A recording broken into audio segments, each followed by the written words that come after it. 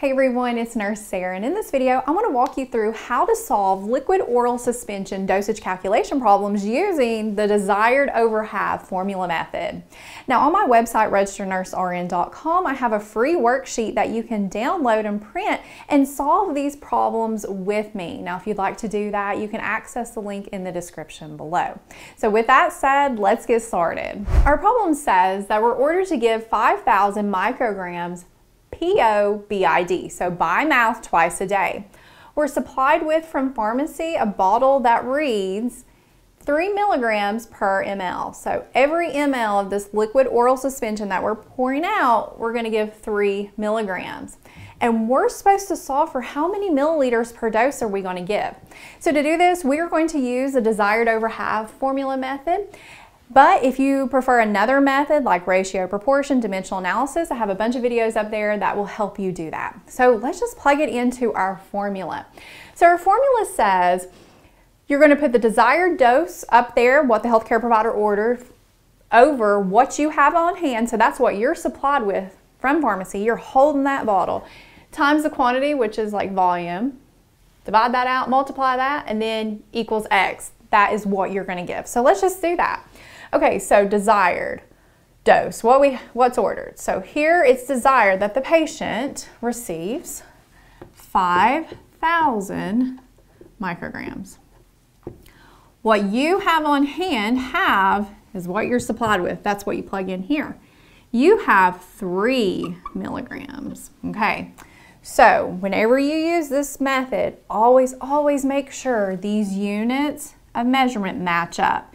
Because if they do not match up, you've got to do a little converting and then you can continue solving this formula. So right now they do not. I have micrograms here and milligrams here. So we're going to have to address that. But we'll finish writing it out. We're going to times that by the quantity. The quantity is 1 milliliter because that's our volume. And that's going to equal X. So that was little step 1. So let's do step 2. Step 2 is going to be getting these units to match. So how you do that, we're going to put this into milligrams, because here's milligrams, so let's put that there. From the metric table, you just have to memorize the metric table. Once you do these problems over and over, literally you'll be able to recall that information so fast. So we know from the metric table that 1,000 micrograms equals 1 milligram. So if we have 5,000 micrograms, how many milligrams is that going to equal? It's going to equal 5. So that is what we want. So now let's go down to step 3. Let's resume plugging into our formula. So we've just converted 5,000 micrograms into milligrams, which gave us 5 milligrams. And we're going to go ahead and just plug that in here, the 3, and then times 1 milliliter. Equals X. So these units match here. I'm good to go. Let's solve. So what we're going to do first is we're going to divide 5 by 3. When we do that, we get a decimal. We get 1.666 repeating. Don't round just yet. And then we're going to multiply that by 1 right there. So when you multiply this by 1, you are going to get 1.66 repeating. So always round according to your university's rules, but we're going to round to the nearest tenth. And how we do that, look at your decimal, go over here to the right of it. You have the tenths place, hundredths place, thousandths place. We want to round to this part right here. So to do that, we're going to look right beside of it in our hundredths.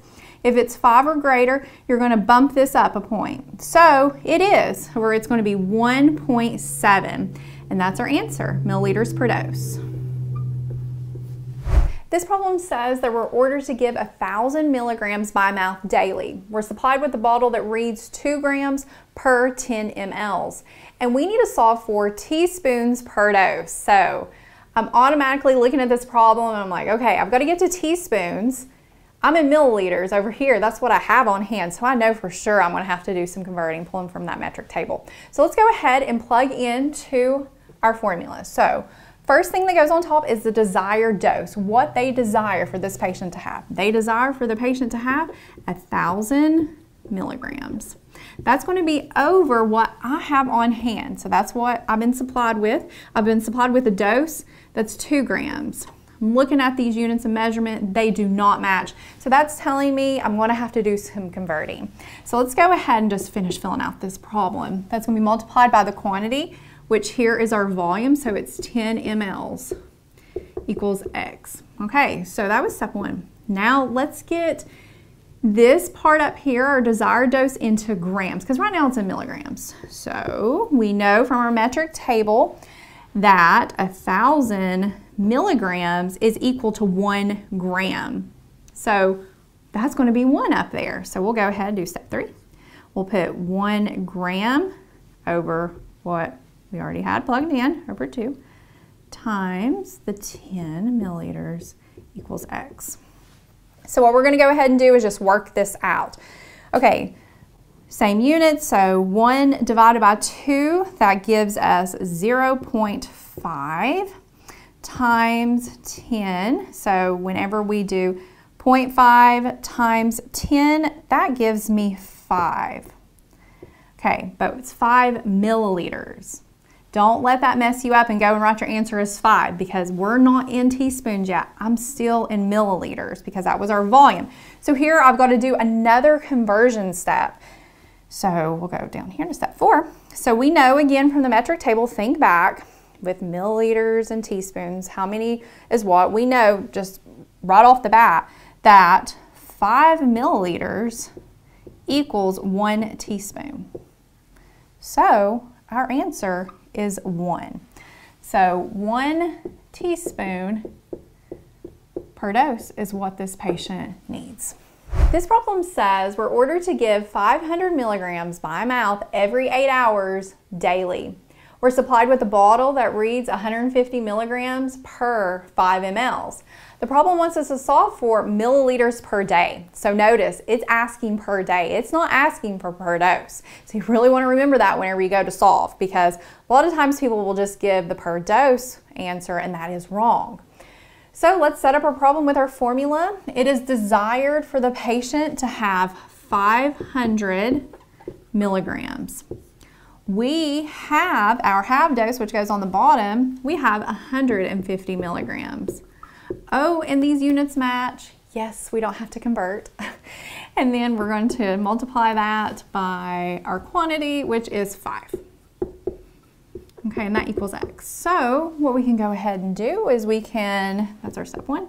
Step 2, we'll go ahead and divide 500 by 150. When we do that, we get 3.333 repeating.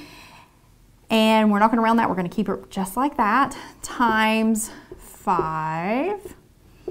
That, when we multiply 3.33 repeating times 5, we get another big repeating decimal. We get 16.666 repeating. Not going to round just yet because we are not done. So right now, we're in milliliters per dose. That's what you just solved for. We got to get milliliters per day. So we got to go back and sort of look at our problem and see what the frequency is. Okay, so they want the patient to get it every 8 hours daily. So if they're getting it every 8 hours, we know that there's 24 hours in a day. 24 divided by 8, that gives us 3. So they're getting 3 doses of this every day. Okay, so we know we have it per dose. So we're going to say 16.66 repeating times by 3, because they're getting 3 doses per day. When we multiply that out, you are going to get 50. So 50 milliliters per day is our answer. Okay, so that wraps up this review. And don't forget to access the free quiz that will give you more practice questions on this material. And you can access that link in the description below.